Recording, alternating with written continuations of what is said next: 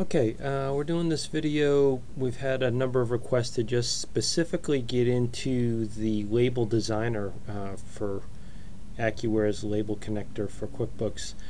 So here's the main screen where you can do a lot of searching for different orders, but the label designer is accessible behind this link. Okay, so here's the environment where you can lay out your label for use for printing, for label printing. So first I'm going to open up an existing template here. You can see we got quite a few here, but I'm just going to firstly just show you an example of one that's already created and what you'd be building towards here. So in the header you see that this template has a name. It's got the transaction type, and that's important. If you're going to use sales orders, invoices, purchase orders, or the item list, when you first create it, and we'll cover this next, but you got to pick the transaction type, you put the dimensions into the label, and then as you're creating fields, we add them in a small reference table here for you to see on the left. Here you can edit or delete any of the fields as you've added them, or if you want to tweak the position, for example, that happens quite commonly. And here we do try to show you the name of the field type.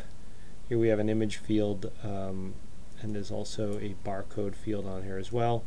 And then you get the X and Y dimensions, which are the coordinates of where that field is relative to this lower left corner here, the origin point. So whenever you're adding a field, the X dimension is how far from this left side, and the Y dimension is how far up from this lower corner that you've got the field located at.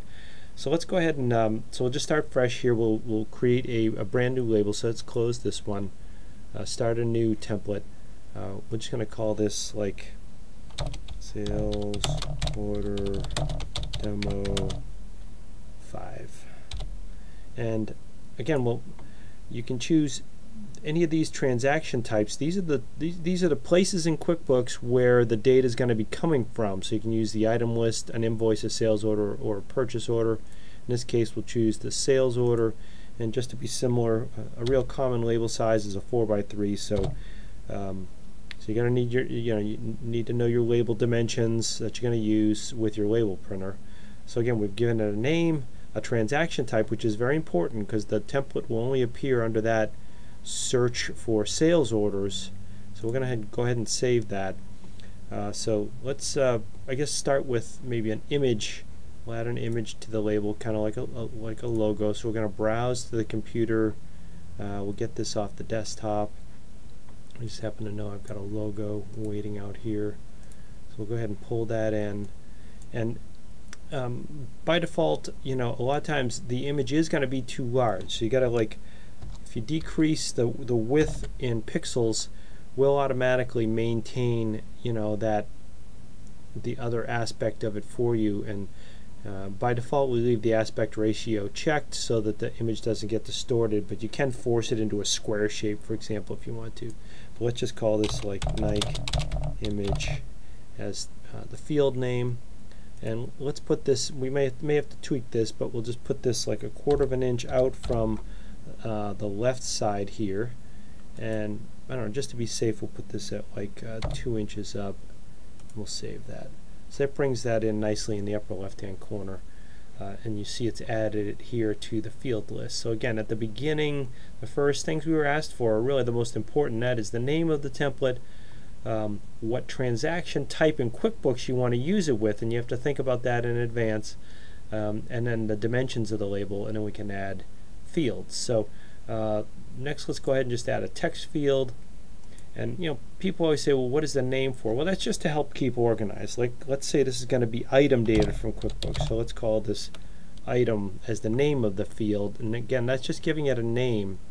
Now, this is very important here. Where is this data going to be sourced from in QuickBooks? So we want to use the item number in QuickBooks as the source. So this data source drop down is extremely important. This is what ties it to QuickBooks. Okay.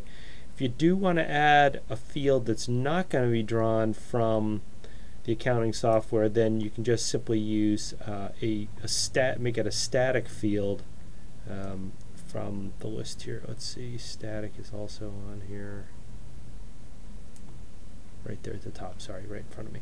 So if you want the text to be like a title, for example, next to the item, maybe you want to have the fixed text item colon there, or part number colon, then you would just choose static. But here we're going to make this dynamically filled from QuickBooks. So here in the test data now, this is what's going to actually appear on the label design just as placeholder data.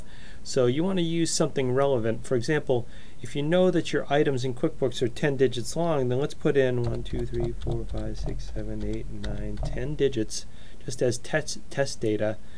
Word wrap is if we were going to be pulling in usually the description. This is how many characters will go out to the right from the origin point before we wrap down onto the next line. But here we're not going to need that because we're just doing the item information. And again, here we'll do like 1/4 inch from the left hand side, and we know that logo bottom left corner is at 2 inches, so let's just go to like 1.5 for this, and we'll do like a 16 font. So again, that's where that will dynamically be replaced with the data from QuickBooks. And if you ever like are adding fields, which you're definitely going to need to do this, you know, if you have to tweak the position of that, if we said, okay, let's, you know, move this down a little bit, it's up too high or something like that, you just edit that and you move it down a little bit. So we've done the image type field, the text type field, and you see we're building out our table. It shows our X and Y coordinates, the field type, the name. So let's go ahead and add a barcode here. So we'll call this like maybe barcode 1. And maybe we want that data to come in from QuickBooks. I don't know, let's make it be, we'll just say the lot number is what we want to barcode that. And maybe our lot numbers tend to be like 5 digits long. Another common place, actually maybe even a better example, would be like in the line items you can use the other 1 and 2 fields. Let's do that, that's more commonly used. These are the configurable other fields that you can do under the customize data layout sections of the sales order design screen. So getting into a few background things with that, but these are the different barcode symbology types we use. I recommend code 128 if you're doing a one-dimensional barcode. The barcode height, for now let's make that a 1/2 inch. We'll make the barcode width, we got a 4-inch label, so let's just make this for now 1.5 inches. Again, the X position will be 1/4 inch out, so it's in alignment with these other fields. And let's just put this down at the bottom just to be safe. And then we get the font size for the human readable. So there we've added that barcode. So again, here what we're doing is we're adding the 3 different field types. They appear in the table on the left. You can edit these and tweak them. There's no limit to the amount of fields you can have, so if you have other types of images you want to add, you can certainly do that. Now let's say in QuickBooks you want to make use of your item custom fields. Let me just give you a quick review of what that is. Inside your items list, okay, move this over just a tad for your view. Inside your items, when you create an item in QuickBooks, you can create custom fields, and here we've already added quite a few, but you can make these added pieces of information that are related to the item, and you can define them in this screen. And that's a standard QuickBooks feature. But let's say there's things about your items that, you know, are things like color or style or material. You can make a custom item field, and we can pull that into the label. Now the reason I'm getting into all that is we get a lot of questions about how to get custom item fields to pull in. For those to be available in this drop down of selections right here, they'll appear at the bottom here, okay, but they won't appear until you first go ahead and press the Sync Fields button. What this will do is goes out to the items list, and it looks at the custom item fields that you have, because your QuickBooks is unique compared to any other user. So we need to know what your custom item fields are, so that when you then go to create a text field, your custom item fields that you've created by name will appear here at the bottom. Okay, so that's how you get a custom item field to pull into the label.